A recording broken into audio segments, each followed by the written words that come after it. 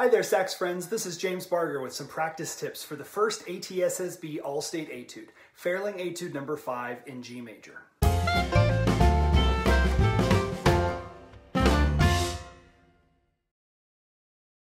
The first impression that you leave with your listener is your sound.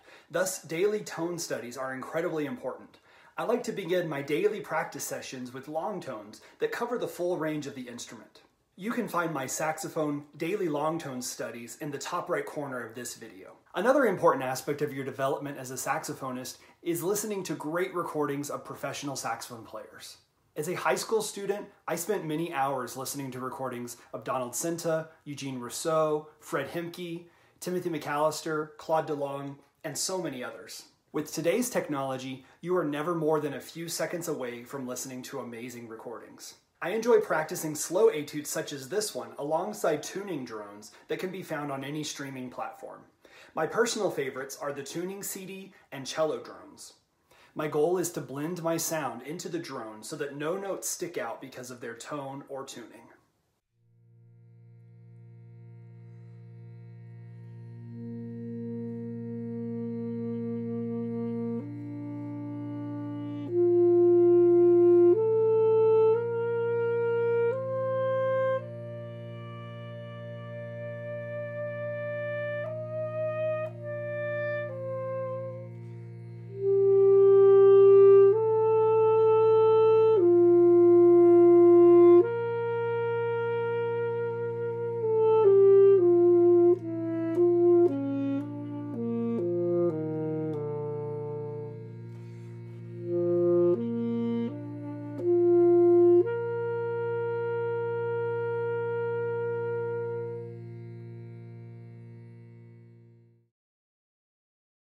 An important aspect of a mature saxophone sound is vibrato, and you will definitely want to implement this into your performance.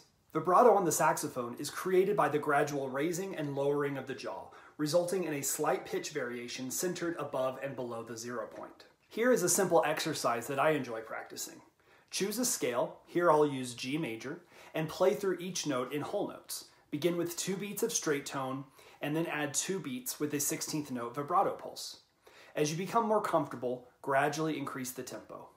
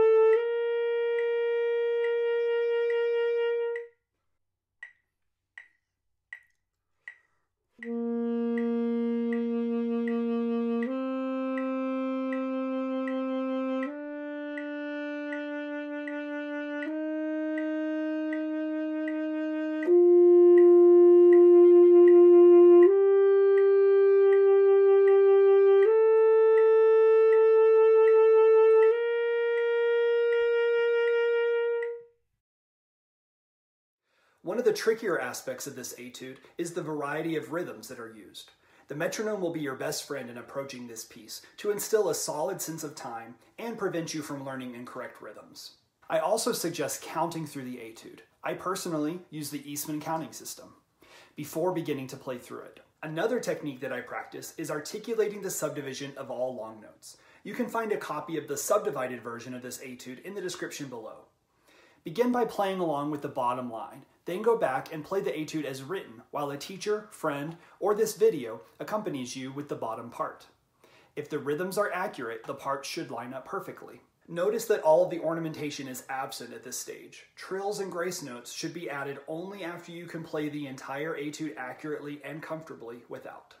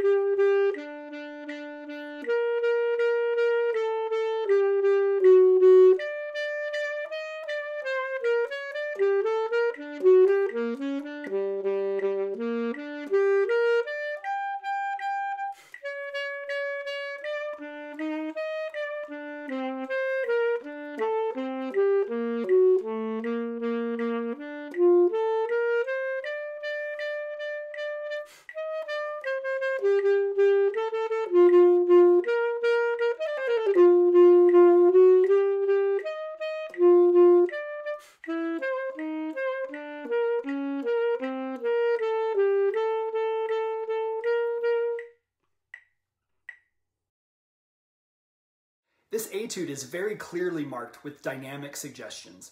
Be sure that you are observing all of these. I suggest exaggerating the dynamics a bit more than you think you need to. A good test is to record yourself performing the etude and listen back with your eyes closed. Can you hear all of the dynamic levels as well as crescendos and decrescendos? If not, the judges will not notice them either. The phrases in this etude fall in between breath marks or rests, and each one must help to convey the story of the music.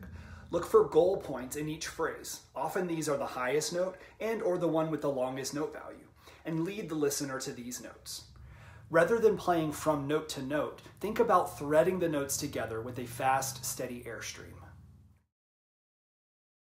Trills in the style of this etude should begin and end on the notated pitch and alternate with the next note above, always being sure to follow the key signature. Trills need not be incredibly fast nor rhythmically metered. You might experiment with starting slow and gradually increasing the speed of the trill to build intensity and direction through the note. For the trill in measure 17, I suggest using your side C fingering. For the trill in measure 22, finger the A sharp with your side fingering and execute the trill with the second finger on the left hand. Grace notes should be placed just before the beat and also need not be incredibly fast. For the grace note C sharps in measures 3 and 27, you can get from D to C sharp by simply raising the first two fingers on the left hand. If you have questions about working on this etude or helpful advice for others, please be sure to leave a comment below and subscribe to my channel for future videos. Happy practicing.